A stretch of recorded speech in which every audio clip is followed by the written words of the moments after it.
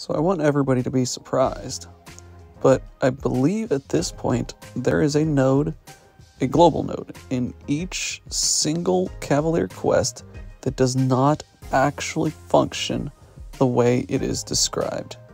Here is my video showing how the Flux dispersal node does not actually work as it is written in the game.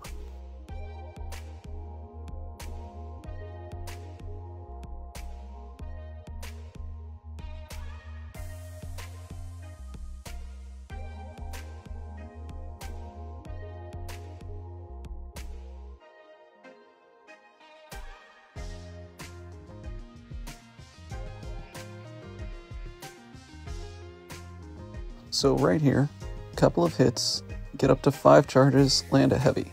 Oh look, 5 charges are still there. I have to land a second heavy to make them go away.